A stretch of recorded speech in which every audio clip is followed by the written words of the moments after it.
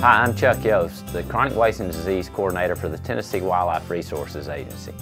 Did you know that the Centers for Disease Control has several recommendations for deer hunters hunting in areas with CWD? They recommend strongly consider having your deer tested for CWD before eating the meat, and if the deer does in fact end up being positive, that you do not eat meat from that animal.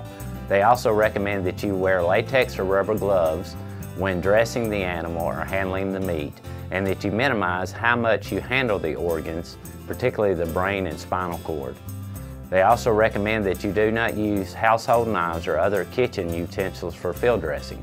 For more information on the Centers for Disease Control recommendations regarding chronic wasting disease, visit cdc.gov.